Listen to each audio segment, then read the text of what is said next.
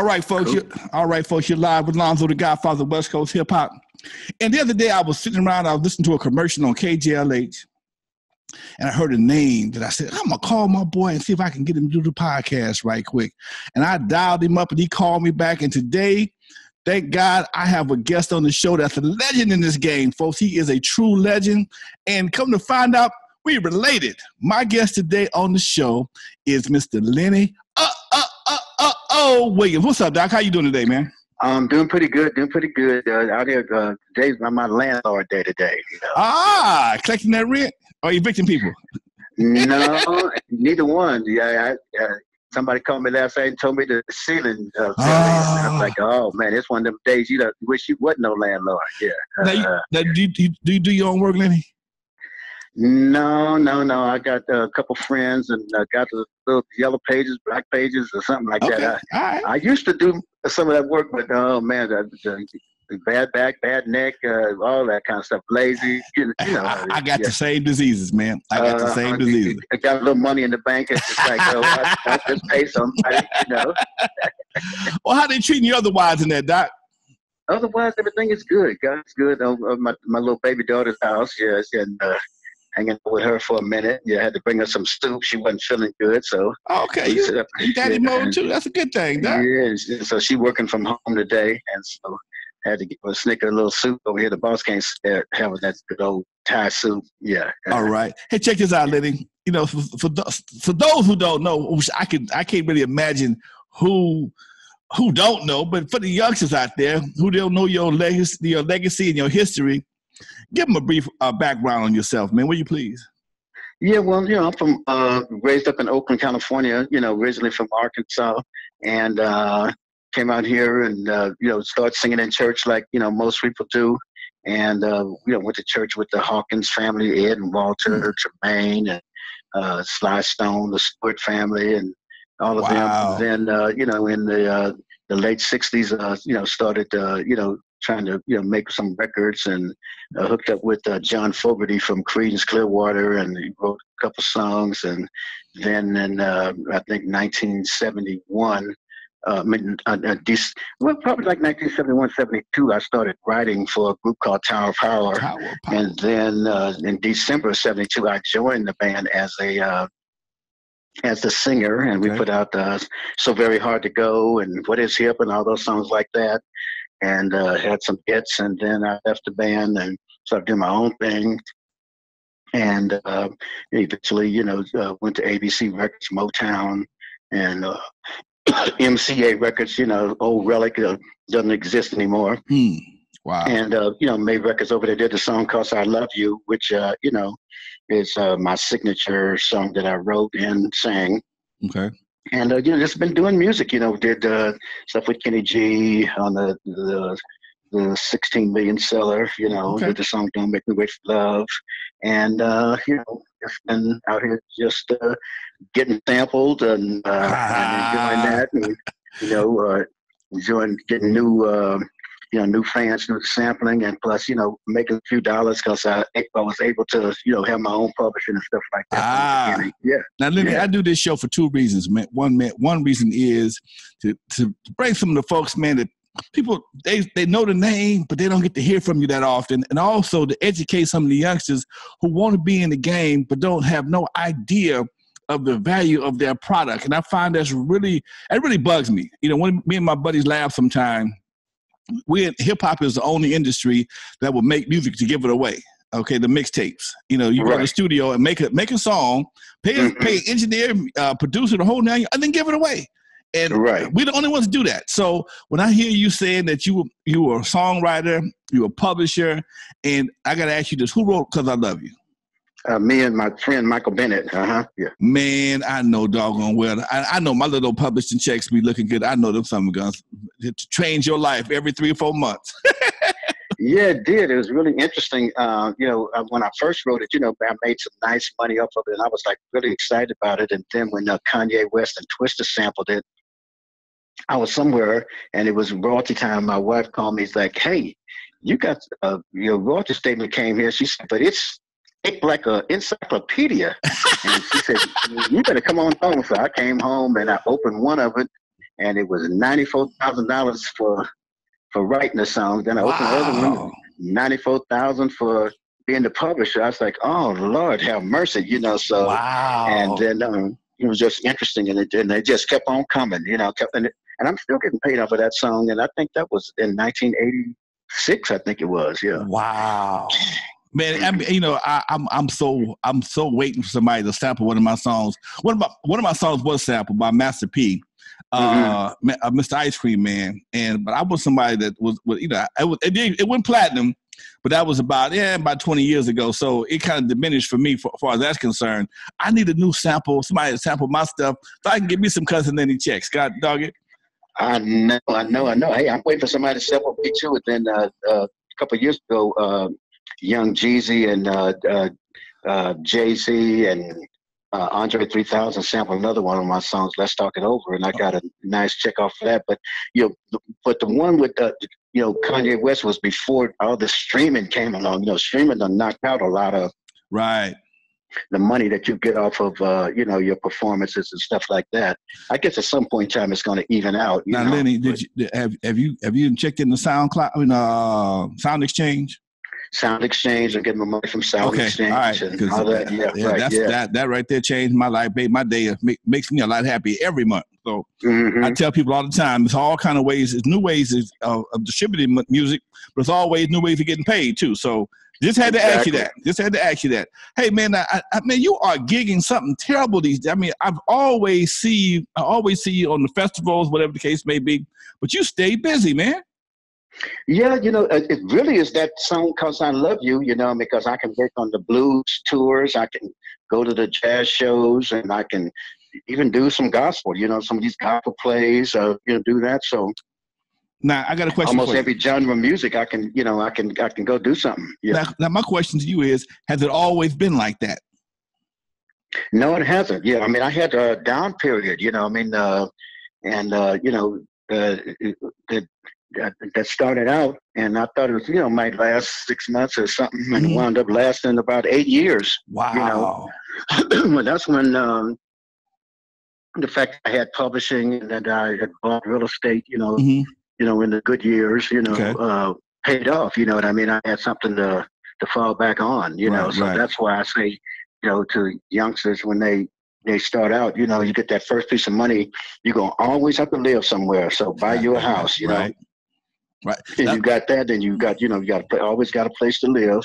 Right. And then you start trying to build, from that, maybe get your little rental property or something, or, if you know anything about stocks and bonds or some of that, or do something, start your little business or whatever. But you always have a place to live, and then that way you're not, you're not winding up destitute, you're going to be on the news, living on the street or something like that, so that's kind of advice I like to try to give to young folks. That first check, I know, you want to go buy that car, you want to buy that watch or whatever, but, get that house. Don't get nothing too big. Right, Get something that you can handle. Right. And then, even if you have to go get a job, it's like, hey, I can always pay this house note. That $2,500, I think I paid that forever. You know what I'm saying? And then, that's the kind of way to go.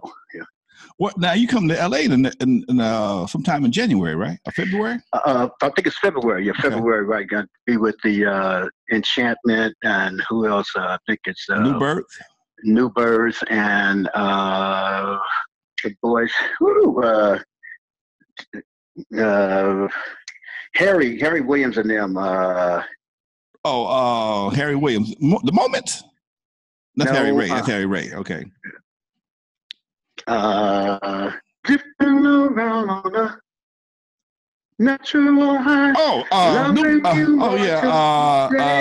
die. That's damn. Why are we having brain farts? Oh, come on, I don't know. I know why I'm I'm old right now. Man, come on, man. I know that song. Natural High, and I can't think of the name of the group right now because I got a red light in my face. Bloodstone. There you go. Man, it's something about these red lights get to flashing sometimes, boy.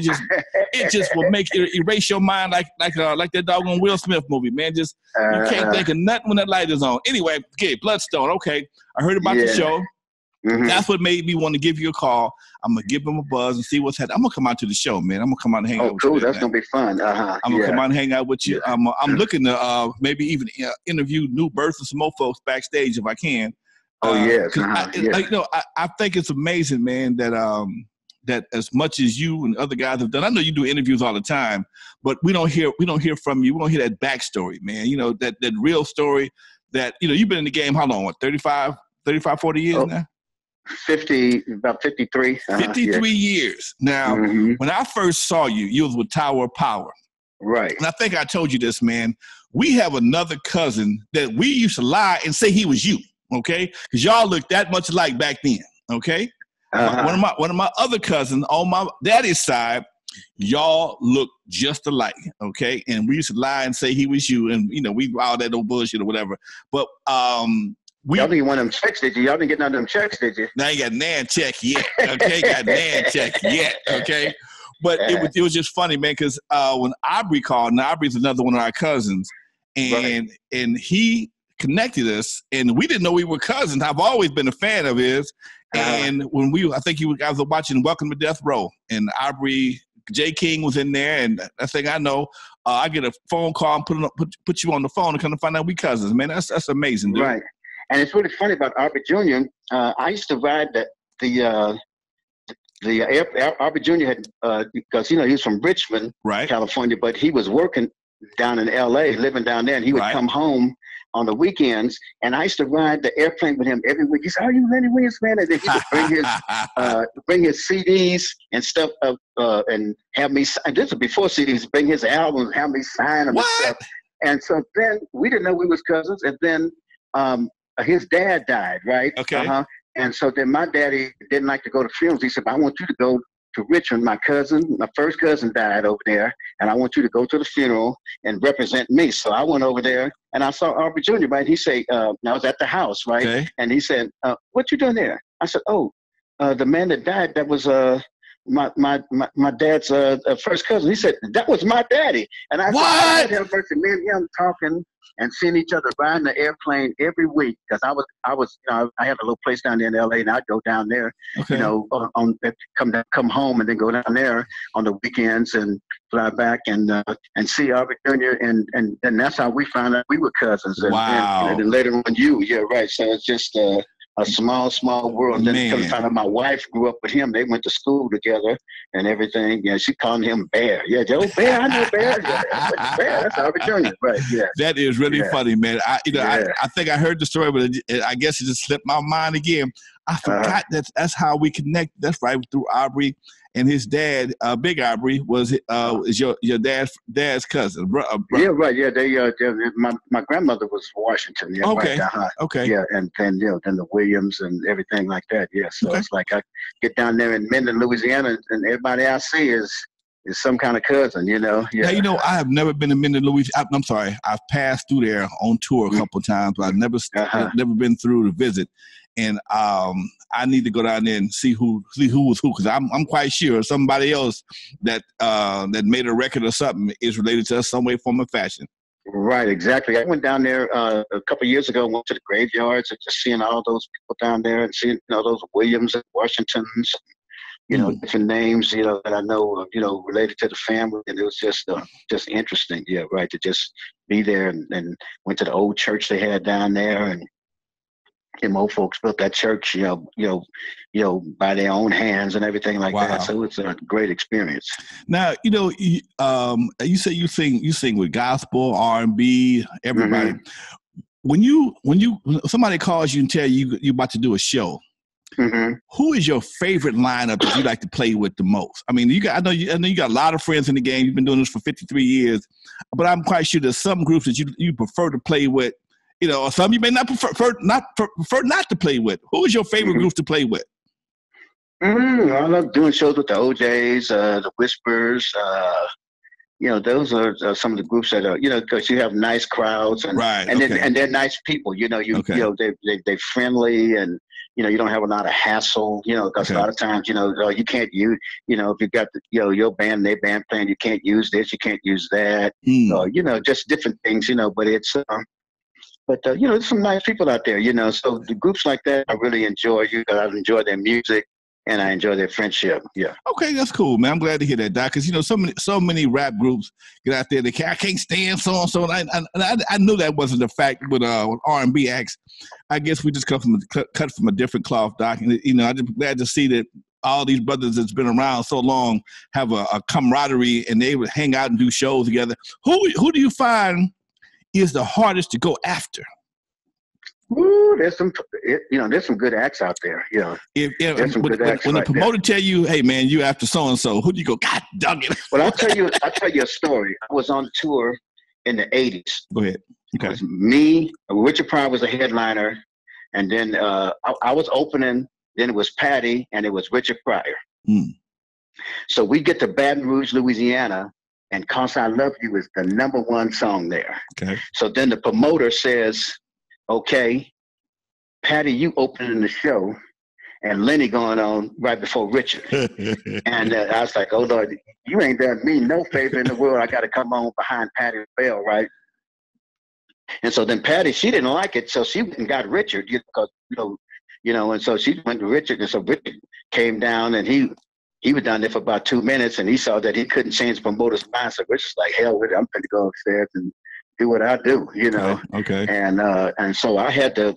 So the show came, and the lady said, "No, because if people come here, and they come in late, and Lenny done already done his show, and they don't hear that 'Cause I Love You, they're gonna be wanting their money back. I'm gonna have a problem. They might get to ride around here."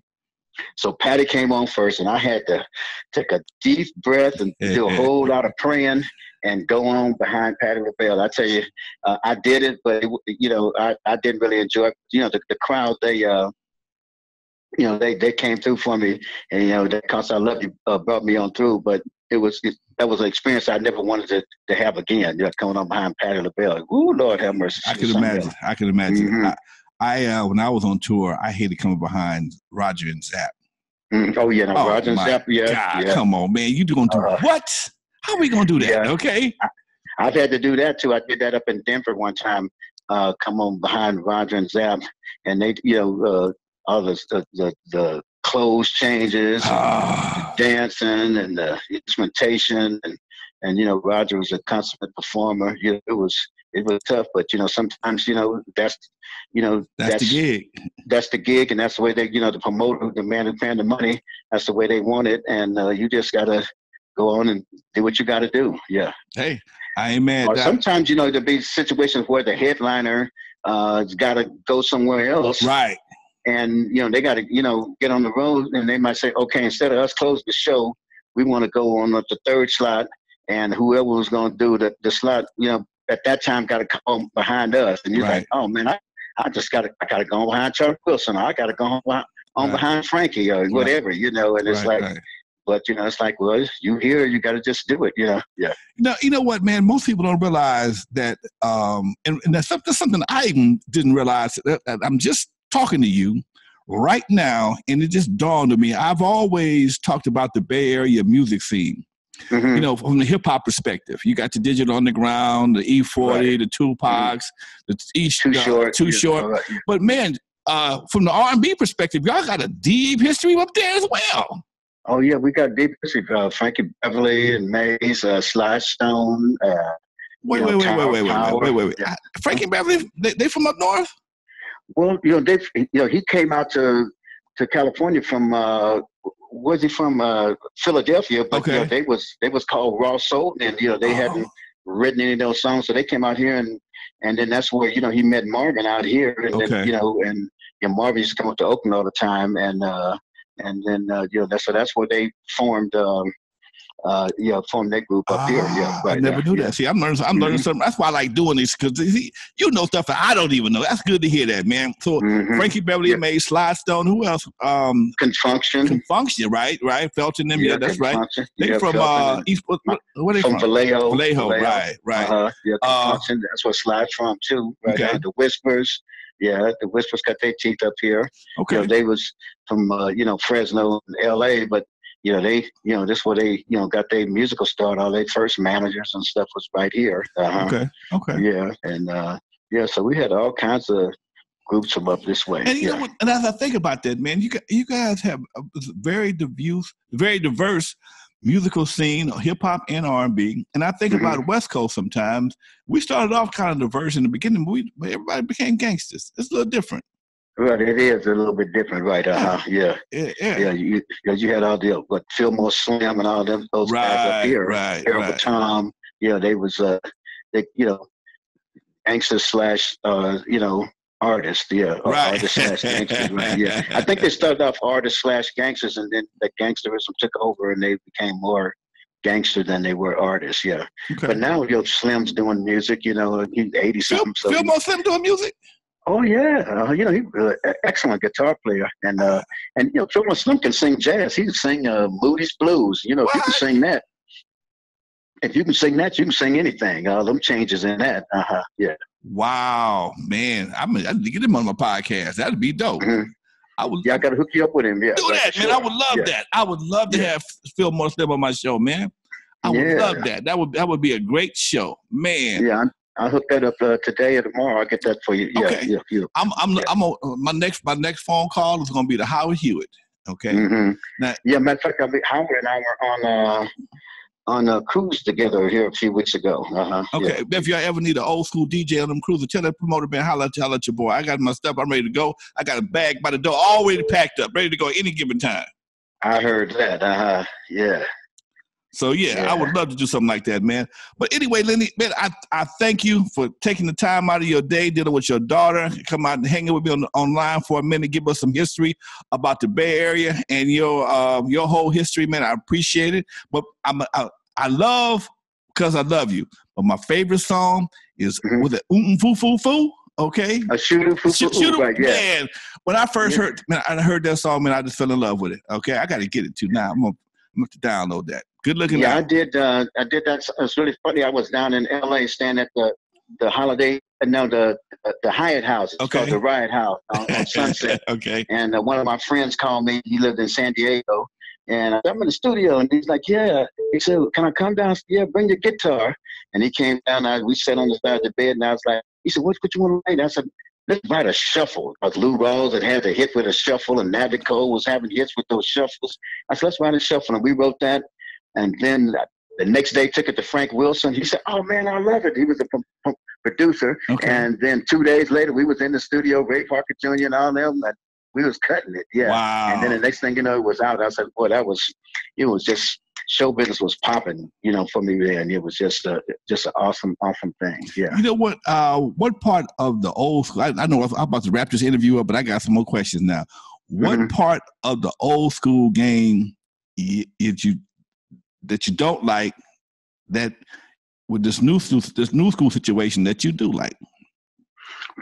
Well, the new school, I like the fact that that it's easy, it's cheaper to make records. Okay. It's cheaper to make records, and that you can be independent if you know how to handle independence. Right. Okay. And the part about the old school I like is record companies, because you didn't have to. I used to hate record companies. I mean, I looked at them like they was the enemy. Okay. But then I did a record a few years ago, and one of my friends, Larry Batiste, he's a big shot with Naris, and he was like, "Yeah, I'm gonna get your record nominated for a Grammy, right?" And he had put some horns on one of the songs, so he said, "Well, send me the CD." So I sent the CD, and he came back and said, "Damn, Lenny, you didn't put my name on there." And I was like, "Man, let's see, if I was with a record company, they have somebody that handles all that." Right. Who wrote this? Who wrote that? Who put the horns on there? Who did that? Who's singing background? They're going to make sure that you get everything. Right. But I'm trying to do all of it myself. So, a lot of times that teamwork, you got somebody, when you sleeping, or, you might just be goofing off somewhere, Right. Somebody's over there working, somebody's promoting the record, somebody's on the phone, right. Doing this and doing that. So I miss the teamwork of the record company, but I enjoy the fact that you can have your independence and and make your own records. But with that independence, and people say, I want to have my own business, but sometimes they don't realize that people that have their own business, they might make a whole lot of money, but they work hard too. You work hard, work very hard. People that that work for them is punching in at 9 and punching out at 5, and they may start at 7 and at 8 o'clock they still working. Still there. Wake up, go to the bathroom at 1 o'clock and got to grab the notepad and write something down. So it's just it's blessings on both sides. Of the coin. And then there's negatives on both sides of the coin. Yeah, that's true. Hey Doc, once again, man, thank you for taking time out of your day to kick it with us on the show right quick. As soon as I get this all edited up, I'm gonna send you a link to it. In the meantime, my guest is my man, my cousin, Mr. Lenny Williams on the line. Lenny, thank you again, Doc. Much love to you. I appreciate you now. Happy holidays. Okay. All right. Same to you. Bye now. Peace.